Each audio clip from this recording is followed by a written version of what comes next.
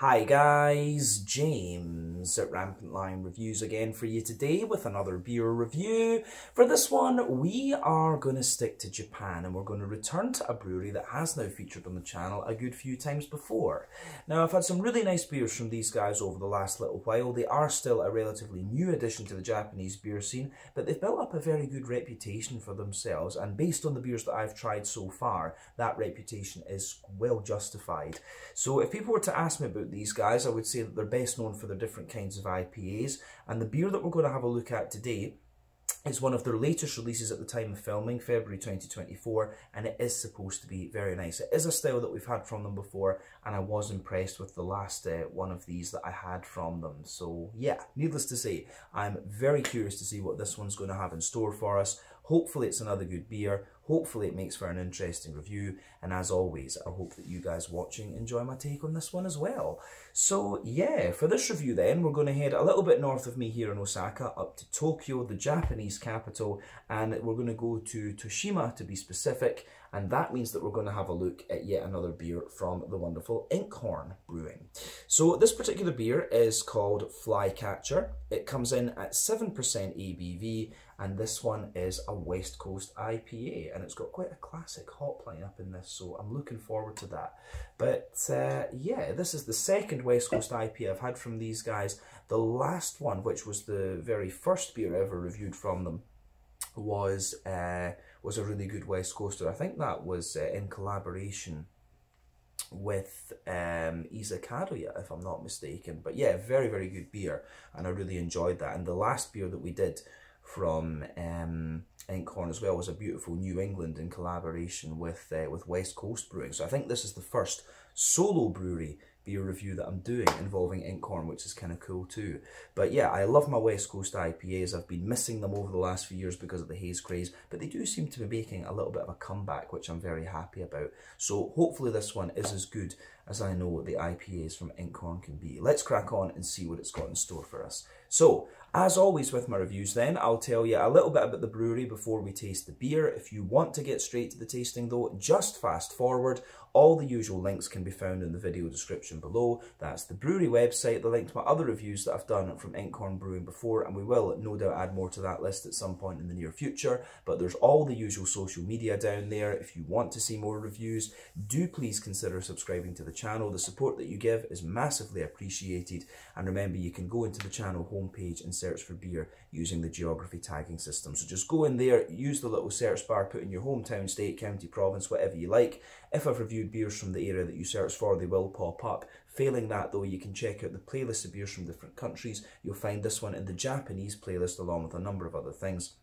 That's being added to quite regularly at the moment as well. And remember, you can check out the playlist of beers from other countries as well. There's some really interesting things on the channel these days, so do make sure you check them out. You'll also find the link down there to Liquor Shop Asahiya, which is where this beer was bought. A lovely little liquor shop here, or alcohol beer shop in Taishibashi Yamaichi in Osaka, run by Koji and his daughter Rika. Mainly Rika these days because Koji's getting a bit older, but they've got a great selection of Japanese stuff which they're always keeping up to date, and they've got things from all over the world as well. So do make sure you check them out. Lovely people, and they supply most of the beer that I review for you here in Japan.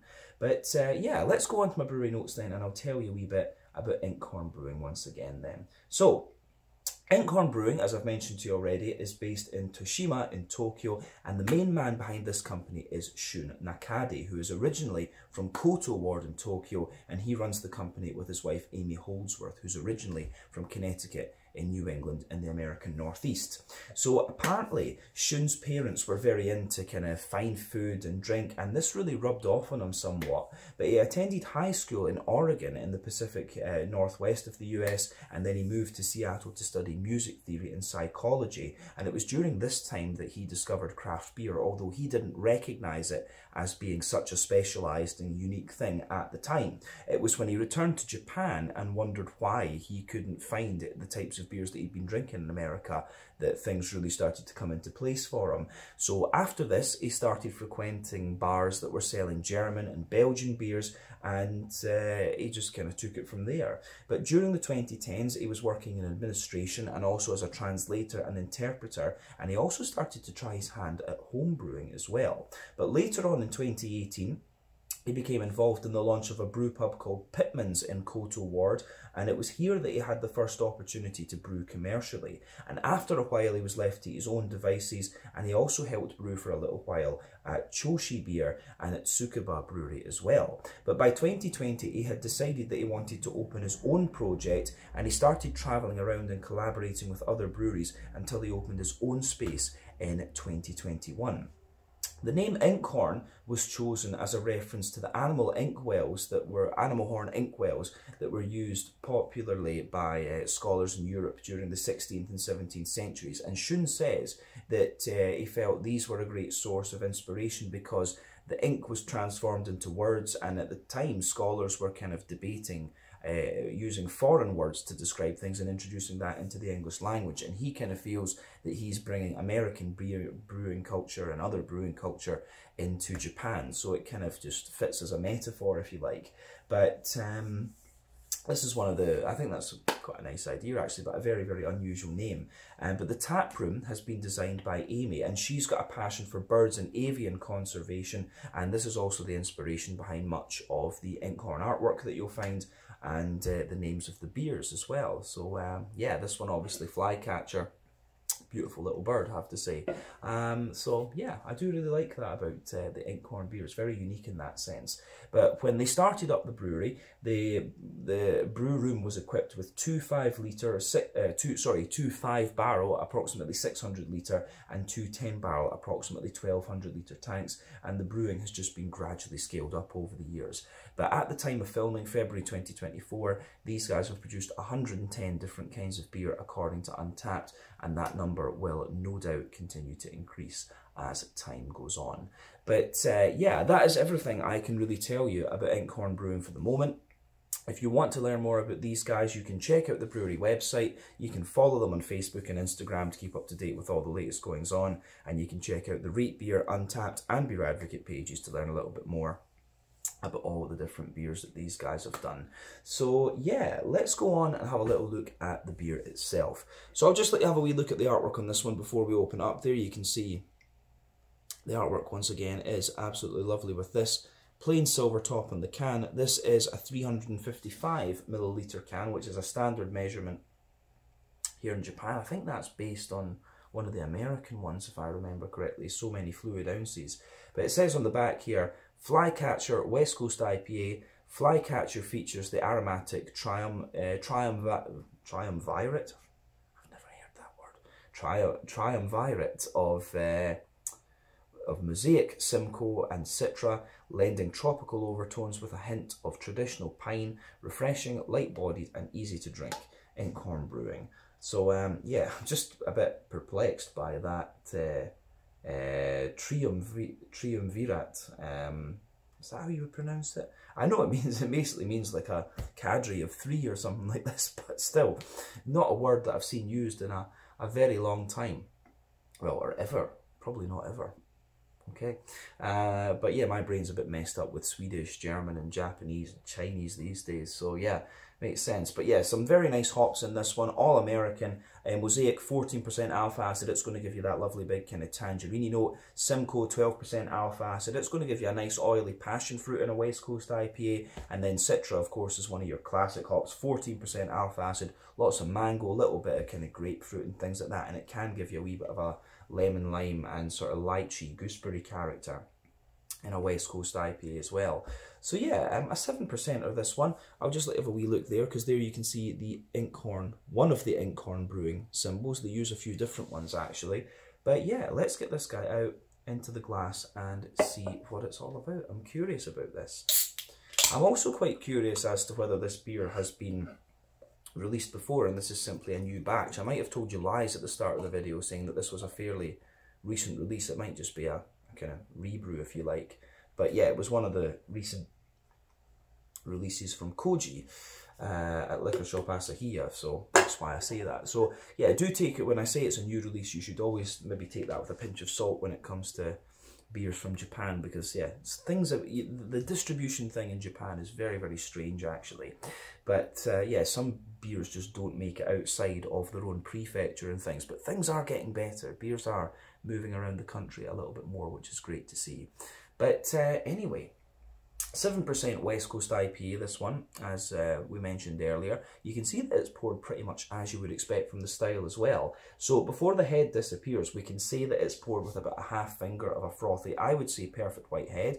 That's just fading away to be a very thin foamy layer, but you've got that nice ring around the edge of the glass there. Colour-wise, if we shine the light through this, it's a very nice kind of pale, don't know if I'd go quite as far as saying pale golden straw, but quite a rich golden yellow colour. So you can see crystal clear as well.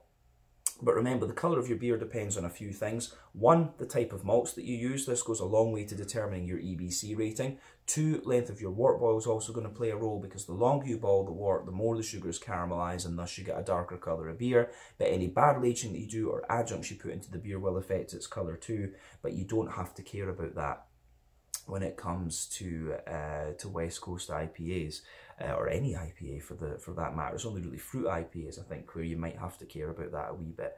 But yeah, for me, the West Coast IPAs can lean two ways. They can be a little bit more kind of biscuity.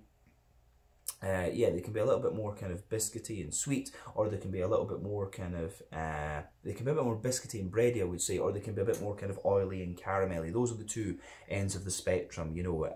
At one end, you've got the, you know, the Sierra Nevada Torpedo is probably quite a big oily one for me, and I would say at the other end, you've got the Russian River Pliny the Elder, where that's a more kind of biscuity, kind of a biscuity bready type West Coast IPA. So yeah, for me, those are two of the benchmarks of this particular style. So I'm quite curious to see where this one is going to lean, but I'm guessing from the colour it'll be a bit more of a bready and biscuity one rather than being oily and caramelly, because yeah, when you've got a lot of caramel in there, you would expect more of a kind of blood orangey amber colour. But yeah, this one certainly does look very, very nice. So let's have a wee look at the aroma of this one and see how we get on. I'm really curious about this. Oh, that smells good. Yeah, pretty much it's given you everything you would expect of the style. And it does come across as being quite old school, and that's probably due to the hop bill that's involved here. You know, Mosaic, Citra and Simcoe, hops that have been around for a good while, and they're still very prominent because of just how, you know, how much everybody loves them. But yeah, this is very, very nice. So it gives you everything you'd expect from the style. You've got that little bit of malty sweetness in there. You've got a nice kind of big green component. Then you've got that kind of oily, fruity sort of thing coming out of it as well. And it's quite nicely balanced, actually. But let's just break this aroma down for you and describe it a wee more in depth, as we often do. So, for me, the backbone of the beer, you've got a lovely bit of kind of fresh white bready bread crust in there. There's a wee teeny bit of you do get a little bit of that woody, crackery sort of thing that you often get from both New England and West Coast IPAs.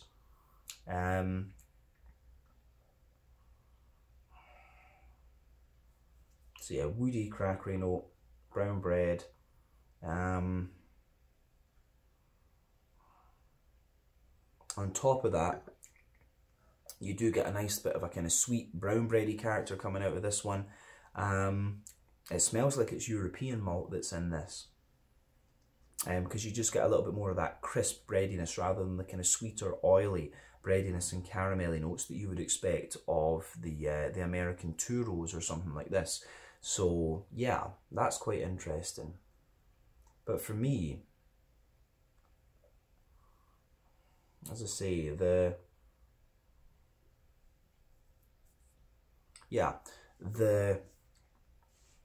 malty side of things is really nice. On top you've got the brown bread, the white bread. You've got a little bit of kind of sweet McVitie's digestive biscuit, and a wee touch of caramel as well. So yeah, straight up kind of sweet caramel, McVitie's digestive biscuit too. And then you've also got just a little bit. You got the sweet oily caramel, McVitie's digestive biscuit, and then you've got the yeah, you've just got a little bit of I get a wee tiny bit of there's just something in there that's almost a little touch fudgy, which I wasn't expecting. So yeah, that's really interesting, this one. But yeah, oily caramel, a little bit of booziness as well. a wee teeny bit of fudge for some reason. And then, yeah, McVitie's Digestive Biscuit. I think that covers everything we need to say about the malty side of the beer, to be honest with you. Let's focus on the hoppy side of things. So, as I've mentioned to you on the channel many times before, when it comes to making IPAs, you have 3 types of hoppings you can do. Early addition hopping, which takes place within the first hour of the wort boil. That gives you mainly bitterness in your flavour, then a deeper, danker aroma. You've got late addition hopping, which takes place within your last half hour of the wort boil. That gives you mainly flavour and aroma, but it also gives you a little bit of kind of bitterness as well, but not too much, and it will give you quite a bright green component in terms of flavour and aroma. Then dry hopping, which takes place after the wort boil is complete, that's all flavour and aroma, and it's going, you know, that's all flavour and aroma, and it's going to give you pardon me, it's going to give you a very bright green component as well. So West Coast IPAs tend to use all 3 types of hoppings, which is why they have a deeper, danker aroma. New England IPAs tend to rely on late addition and dry hopping. The other variances between this style is that a West Coast IPA tends to use mostly barley malt, pretty much a little bit of wheat sometimes, and I have seen a little bit of oat in these, but it's mostly barley malt, whereas New England IPAs almost always use barley malt and wheat and or oats, and sometimes a bit of rye as well. I've seen that too. So yeah, things to think about with these styles. But what you can smell with this green component here is that I think there is a little bit of early addition hopping going on, but not overly much. This might be one of the more kind of modern takes on the West Coast IPA. More modern versions of this particular beer style are less bitter. They're not the 80-90 IBU beasts that you used to get back in the day, although I have seen that the bitterness of these is creeping back up as of recently. But for me, the aroma of this beer, you've got a little bit of earthiness on the green component, which will be from the mosaic. You've got you don't get so much in the way of piney resin, but you've got a nice big floral aromaticity. You've also got some nice grassiness in there, which I do enjoy as well. So yeah, lovely big kind of grassy character coming out of this one. And yeah, you've also got that, yeah, you just start to get all the fruits behind that as well. So the green component of this one is quite nice. It's quite an oily green component actually. Yeah, interesting stuff. So on the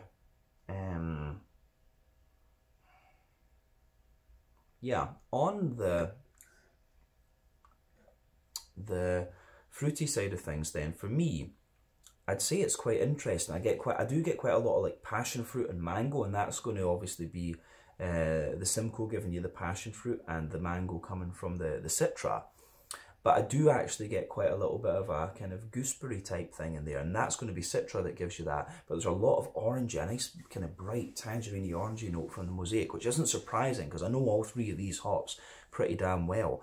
But there's just something that's kind of a bit nostalgic and a bit familiar about the sort of vibe that this beer gives off, and that makes me quite excited to try this one. But as I always say, take a wee bit of time just to enjoy that aroma before you get stuck in. Because this is, you know, it's always half the experience when it comes to craft beer. But let's have a little taste of this then and see what it's all about. This one is the Flycatcher 7% West Coast IPA from Inkhorn Brewing in Toshima in Tokyo in Japan. Citra, Mosaic and Simcoe. Slàinte, skål, cheers, kampai.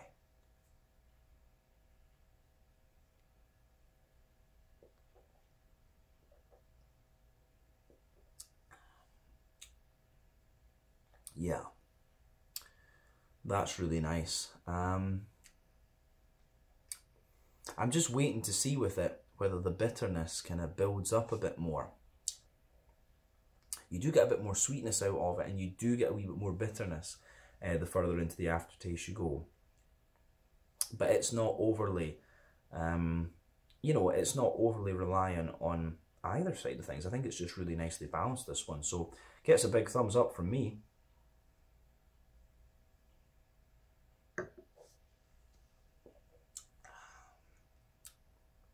Yeah, certainly can't complain about that. It's definitely a more kind of biscuity, bready leaning West Coast IPA as well, as I suspected it would be from the colour. So yeah, that's not really a surprise, to be honest with you. But yeah, good stuff. Really nice stuff, actually. So let's just break this one down then and describe it for you a wee bit more in depth. We'll start on the middle third of the palate, as we always do. So at the backbone of the beer, you've got that lovely kind of fresh brown bready character just pushing its way out of this beer.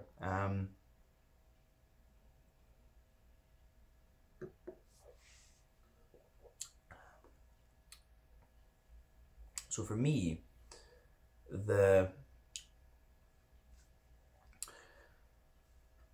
bread, that fresh kind of brown bready bread crust that's in there lingers into the aftertaste and just gives you that wee bit of kind of graininess. But as you move further forward in that middle third of your palate, you can feel the little bit of woodiness in there.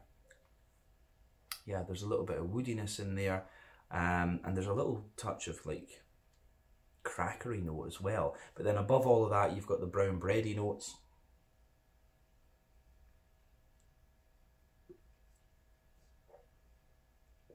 Yeah, so you've got the kind of brown bready notes in there. Yeah, so a layer of brown bread, then a layer of white bread, and above that you have, yeah, above that you've got some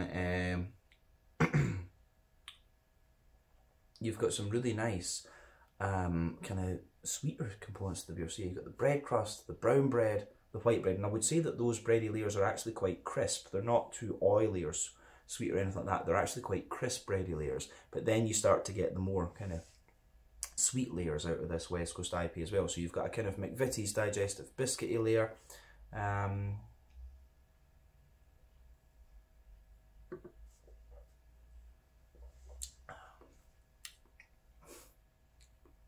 So yeah, McVitie's digestive biscuity kind of layer coming out of this one. That's the base of that kind of brown sugary note, and you can just feel that gets a little bit more grainy as you go out toward the extremities of that middle third of your palate.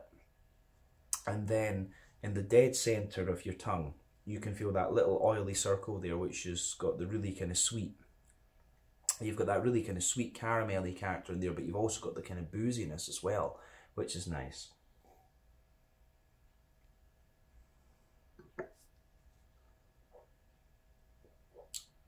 So yeah, I do like how that, I really do like how that pieces together. On the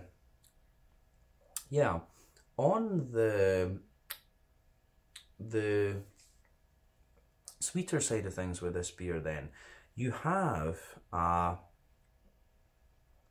you can feel it gets sweeter and sweeter into the further into the aftertaste that you go, but you do get that lingering little bitterness there. And at 7% ABV, you know, it's not the, you know, 7% seems to be a fairly common thing for West Coast IPAs in Japan, come to think of it, because we had the Isakaruya one the other day that was the same ABV. So they like 7% over here for this, but I've noticed in Europe they tend to go for like 6 or so, which is quite interesting. And I'm finding, yeah, these 7% ones, to me, they come across as a little boozy, but I'm just wondering if that's a sort of point of reference thing, because I think 7% is fairly common for these West Coast IPAs over in the West Coast of the US. So yeah, wee bit of an interesting thought there. But yeah, you get a bit more biscuity sweetness and a bit more boozy sweetness out of this one the further into the aftertaste that you go as well.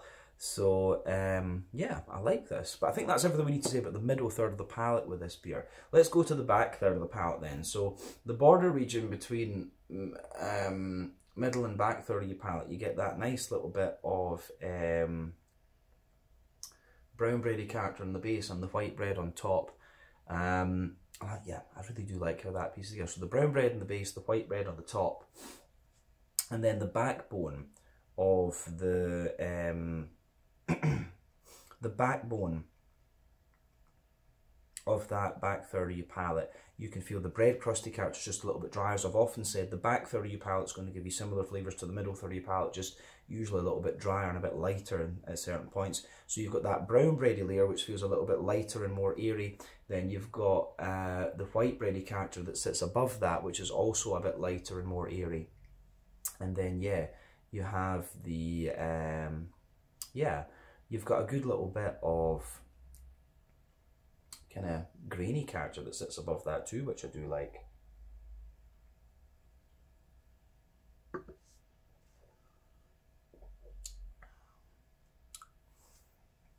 So yeah, it's interesting. Yeah. So yeah, you can feel a wee bit, that bready layer on the back is definitely, yeah, definitely taller and lighter and more airy, but then above all of that, you get a wee bit of a yeasty note out of this one. So you can feel there's a dense, sweet, brown bready character sitting in the middle of the yeasty notes there. Then you can feel there's a bit of a lighter, more airy brown bready character sitting around that too. And then you've also got that little bit of, yeah, you have that little bit of, how would you say, just a bit more of a kind of grainy bready character going around the side, you know, just going around the edge of that too, which I think is very nice. So yeah, the way that everything pieces together in this beer, I think is really interesting.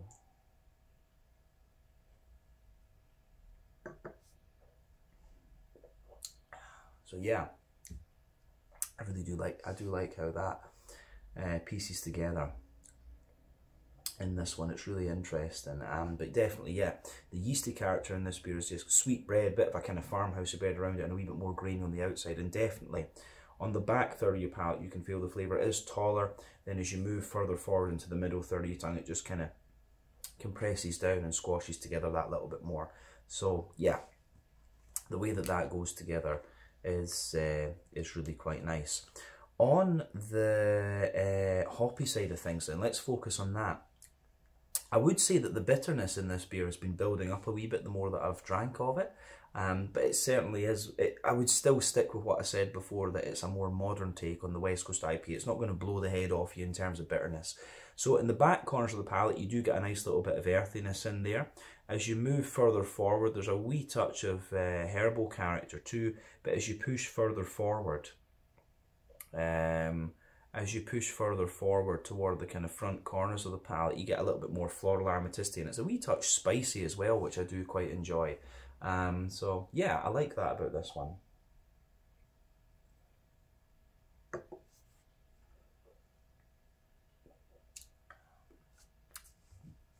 Yeah, the way that this goes together, I think, is really nice. You do get that little bit of zesty grassiness around the front curve of the tongue too, but yeah, a wee bit more spicy and floral on the front corners of your palate. And there's a wee tiny hint of that kind of piney resin as well, and that will be from the early edition hopping rather than anything else. But the green component in this one is pretty nice actually, and that gets a thumbs up from me. On the,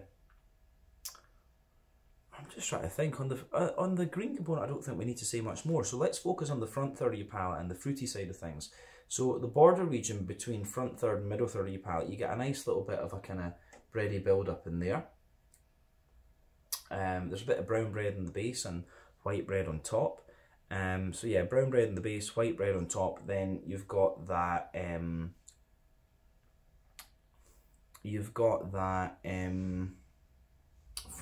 on the front third of your palate, you can feel there's that wee bit of bread crust in there, the brown bread, the white bread, and then you've got that nice oily bubble where the juicy fruity esters just kind of roll their way out of the beer, and that's quite nice.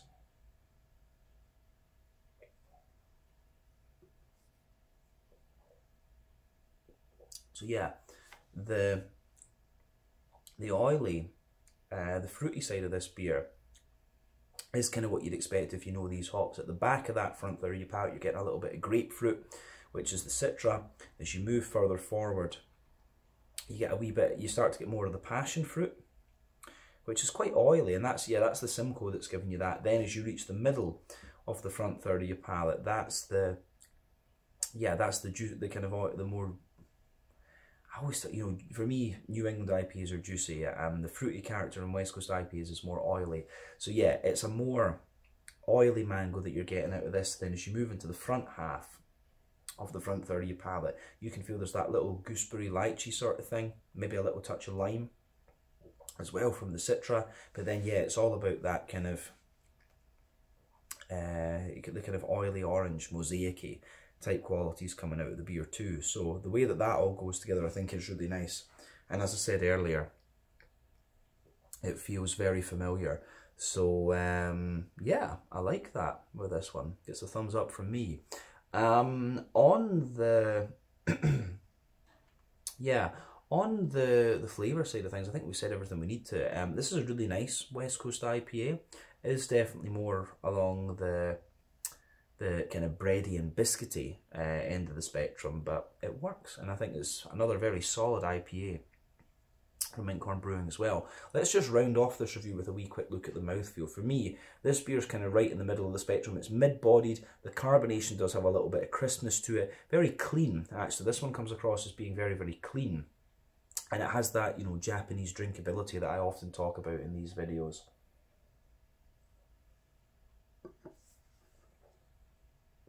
So yeah, nice kind of clean drinkability. In terms of the IBU count, I think this is maybe about 50-ish. I think it's, yeah, about 50 IBUs, this one.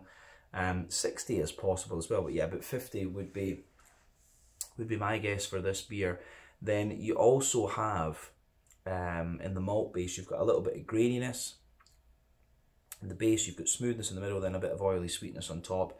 Then, yeah, you get that nice big oily, fruity character coming out of this one as well. You've got a little bit of tropical fruit in there, but quite a little bit of citrusy character too, both from the grapefruit from the Citra and the tangerine oranges from the mosaic as well. But overall, I think it's really quite nice. So yeah, the way that all that pieces together, I think, makes for a very nice West Coast IPA, and I certainly wouldn't hesitate to drink this again. I have a feeling this might not be a one-off brew. I've got a feeling that I might have seen this one somewhere before. This could be one of their kind of more regular beers, but I like it, and that's the main thing. So yeah, let's leave it at that for this one. This was the Flycatcher, a 7% West Coast IPA from Inkhorn Brewing in Toshima in Tokyo here in Japan. Another very good beer from these guys. I'll need to see about trying something a bit darker from them next time. I think a stout or maybe even one of the lagers or something like that. We'll try a few things away from the IPA part of the beer world, if you like. But yeah, awesome beer, this one. Check out this brewer if you get the chance. Thank you again for watching my videos. Until the next time, please like, subscribe, share, all the usual YouTube stuff. Let me know your own thoughts on this beer in the comment section below. Let me know what your favourite beers are from Inkhorn down in the comment section as well. And I will see you guys in the next review very shortly. Sláinte, skål, cheers, and kampai.